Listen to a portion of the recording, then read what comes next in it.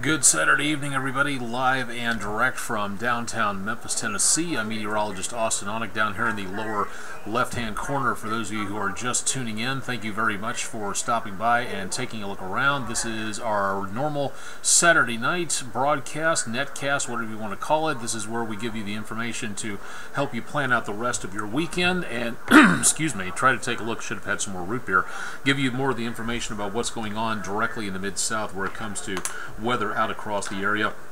Quiet but steamy out there. Questions, concerns, ideas, email me down here at the bottom of the screen, austin.onek@WREG.com. Check out our website at WREG.com/weather. Forecast information, current conditions outside in the News Channel 3 backyard, mere steps away from where I'm sitting here in a nice air-conditioned studio, 75 degrees, winds are calm, 0.06 of an inch of rain, not a lot, but enough to kind of wet down the dust for a bit. Tonight's forecast, mid to upper 50s in the metro area. Tomorrow's forecast, mid to upper 70s, just a little bit below normal for this time of the year, but we'll take what we can get where it comes to anything involving lower temperatures, especially as we stumble out of spring and head our direction into around the full summertime into the course of the next couple of days. So stay tuned for more on what's coming up in your forecast here in just a little bit. Quiet in the Mid-South for the most part. We're looking again at temperatures mainly back into the lower 70s as we go throughout the next few hours. Chances for rainfall off and on. There's going to be a few sprinkles and maybe even a rumble of thunder out there for tonight, but we're just not seeing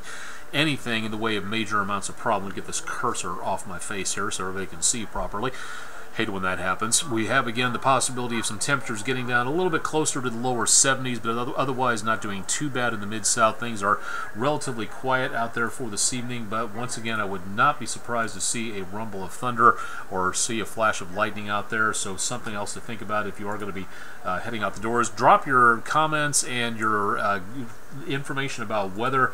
If you got that thermometer hanging outside the kitchen window, let's see what it looks like out there for this evening and let everybody know what's going on in your neck of the woods where it comes to weather. So get into the forecast and show you a little bit more about what we're going to be looking for. We will get again the possibility of a few more showers out there, but we're just not seeing a lot of activity as of right now. Just into around midnight and afterwards there could be again the possibility of a few more showers taking place. Doesn't look like severe weather. That threat has come to an end, so good news on that. Most of the activity we're watching is going to be again well on over into Middle Tennessee, Northern Alabama, and back into around the Eastern Tennessee area later on tonight. So if you're heading east anytime soon, you may be catching up to some of that.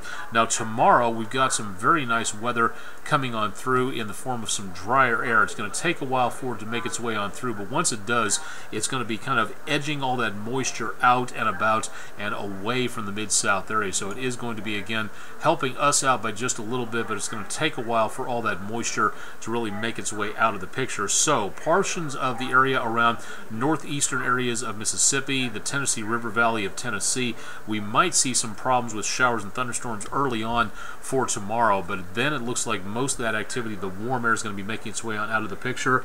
Let's see, Bonnie 47, welcome from Hardeman County. Thanks for joining us on our Twitter and Periscope broadcast for the night. Few stray showers left over from Oxford, Corinth into that area. Julie from Hardeman County there, just to the east of you, you may pick up a few extra showers and a few more thunderstorms as those pop up and move away from the area. Oxford, Corinth, Tupelo, in that area, that's where we see again the possibility of more showers and thunderstorms. And then by tomorrow night, everybody should be hopefully picking up a very nice sunset shot out there. If you did see sunset tonight in the Mid-South, we managed to get some pretty dynamically great pictures here in the downtown area. So if you've got something, please email them or tweet them to me, and we'll feature them on News Channel 3 social media throughout the course of the rest of the evening into tomorrow. Temperatures by tomorrow night heading for the mid to upper 60s, and a few lower 60s out there. Threat for weather has come to an end for tonight. We're just not seeing anything in the way of showers or thunderstorms that could be causing any problems. The main threat from anything is going to be way on up into parts of eastern Kentucky, back around Cincinnati, Ohio, and into around extreme southeastern areas of Indiana, south and east of Indianapolis. The threat for Monday is going to be well on down to our south and to our east. So we're just not picking up too much of anything taking place directly in the Mid-South as we go into the early portion of this next week. And likewise, excuse me, the threat for Monday will also be back toward the Texas-Oklahoma panhandles, and not much of anything expected for coming our direction into around the next few days. But if there is severe weather out there, we'll let you know about it. Forecast for the 7-day, looking at numbers back in the mid to upper 70s. Again, if you're just joining us, welcome to the netcast, and this is covering areas of West Tennessee, North Mississippi, and Eastern Arkansas. That's the News Channel 3 coverage area. Temperatures tomorrow just below normal in the mid to upper 70s. Likewise for Monday, but naturally, as you might guess, as soon as we get out of the weekend, that's when the dry air decides to really show up and get rid of the rainfall. So a beautiful Monday coming our way. Tuesday looks just about as warm, mid to upper 70s, but chances of showers and thunderstorms will be on the increase. And then as we look again into around the area of Tuesday night late, that's where we see again that potential for more showers and thunderstorms heading our way. That'll stick around through most of Wednesday, so outdoor activities, graduation practices, field day, field trips for the kids, going to the grocery store, whatever you've got, maybe wouldn't need the umbrella there. Thursday and Friday, we see that potential of some more showers and thunderstorms coming on through, and that could be just a bit of a problem out there.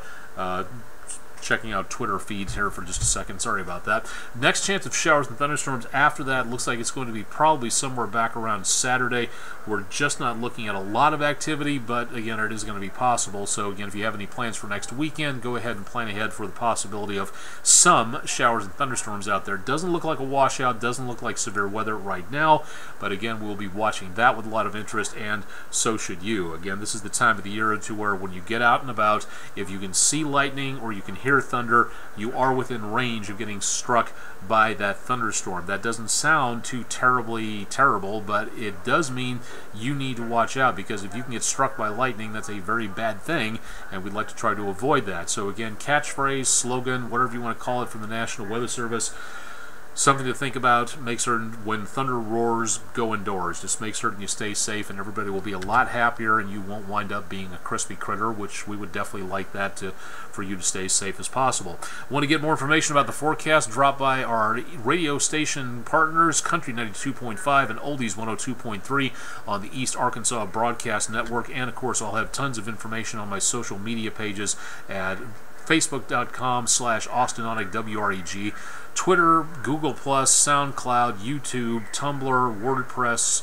I think I said that before. Periscope, thank you, and SoundCloud. And as soon as I figure out how to get this on the Game Boy Network, I will definitely let you know about that. We'll have a complete update of your forecast coming up in minutes on News Channel 3 at 10. We'll also have a complete update of the forecast for those of you early rising and shining people as you get up and get your Sunday started. So join me and co-anchor Nina Harrelson with updates on News Channel 3 Daybreak starting tomorrow morning.